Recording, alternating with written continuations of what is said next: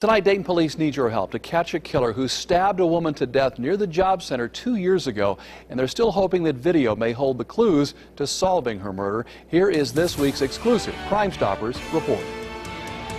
Balloons, flowers, and stuffed animals now mark the place where 42-year-old Risa Lee lost her life.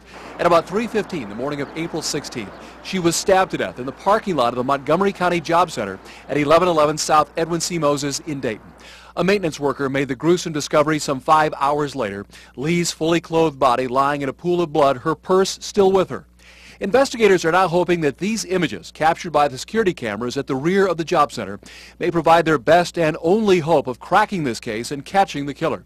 They show Lee and an unknown black male walking through the parking lot just seconds before her death. Neighbors are hopeful as well. Cameras. You know, even when you think it's no camera, there are cameras. So they think they got away with it, and that camera, they're going to get caught. They're going to get caught.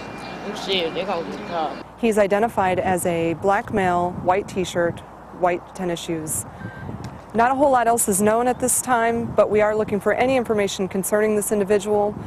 This person may or may not have some scars or some cuts on his hands from the stabbing. She died a terrible death, so we're asking for the public's help in this. If anybody has any information or can identify who she was walking with that early morning, please call Crime Stoppers at 222-STOP.